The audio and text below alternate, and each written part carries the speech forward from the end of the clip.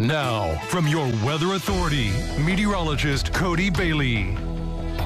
Well, as I mentioned before the break, it was a very typical July afternoon. The heat, the humidity, pop-up thunderstorms, and now things fading away. A quiet evening underway. We really dropped the chances for precipitation over the next couple of days. Our next best chance of more numerous showers and storms looks to arrive sometime between late Tuesday evening and through much of the day on Wednesday. But it is going to turn very hot, very humid beginning tomorrow. I mentioned the heat advisory for most of the tri-state. We'll touch on that here in just a second. But again, we had a few of those pop-up showers and storms that were strong, some heavy downpours, and even some instances of flash flooding on the far east side of Evansville, close to the Warwick-Vanderburgh County line with that one storm that was severe. A lot of lightning, frequent at times in some locations, but now again, as you can see, the activity pushing to the east and what we did have here locally has since faded away. So it looks like no issues outside of the muggy conditions for this evening. We should be dry and good to go for any Saturday night plans you may have here across the tri-state. Again, primarily over the same areas, really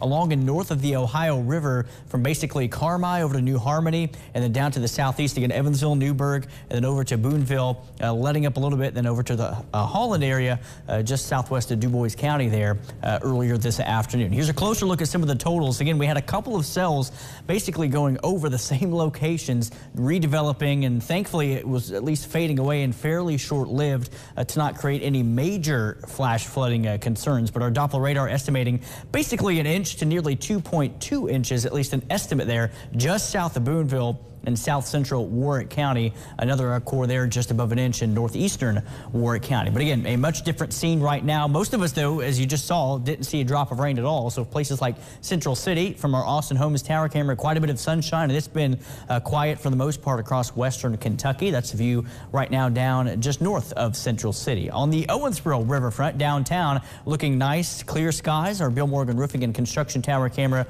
looking A-OK, and a hazy horizon as we look towards the east side of Evansville. This was a very active tower camera earlier. Our Diamond Valley Federal Credit Union tower camera showing those heavy downpours earlier this afternoon with the storms that just kept rolling on through. We did drop briefly all the way down to 79 degrees at the airport after the storms moved through, jumping back up now to 86 in Evansville, pushing 90 across western Kentucky, 89 for Calhoun and Greenville as well, and Carmi recovering from that cooled air earlier today as well, back up to 87 degrees. But much of the tri-state, with the exception of our far northern U.S. 50 counties and along U.S. 231 to the east, Dubois, Perry, and Hancock and Ohio counties. So the Indianapolis and Louisville National Weather Service offices have yet to add those counties to the heat advisory. But any way you look at it, if you're in the advisory or not, it's going to be hot, very humid for tomorrow. That runs through beginning tomorrow afternoon, expiring Monday evening. Could potentially have another advisory for maybe part of the tri-state